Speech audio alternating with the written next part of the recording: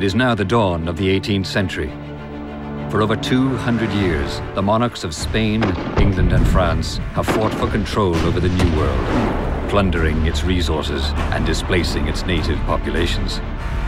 But in 1713, a succession of treaties brings a surprising and welcome calm.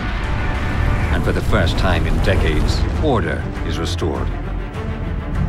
However, for thousands of British sailors, England's pitiful holdings offer few opportunities. Now poor and hungry, and resentful of their distant king, these desperate sailors band together to live their lives as they see fit, establishing ideals of true freedom, which would carry on for generations to come. Men of fortune they call themselves, and their life amid these bountiful islands is a brutal one, filled with betrayal, mutiny, cruelty, and debauchery. There is plunder to be found here, on golden beaches, in immense, untamed jungles, amid exotic, blossoming cities, in hidden coves, and most especially, on tall ships bursting with cargo.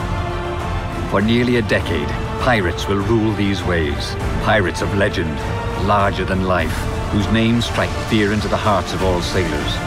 Benjamin Hornigold, Calico Jack, Charles Vane, Blackbeard, charismatic captains who live by their own code in a society built for those who would truly be free.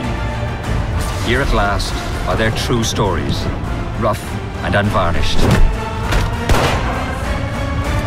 This is the real golden age of piracy, and it lives again in Assassin's Creed 4: Black Flag.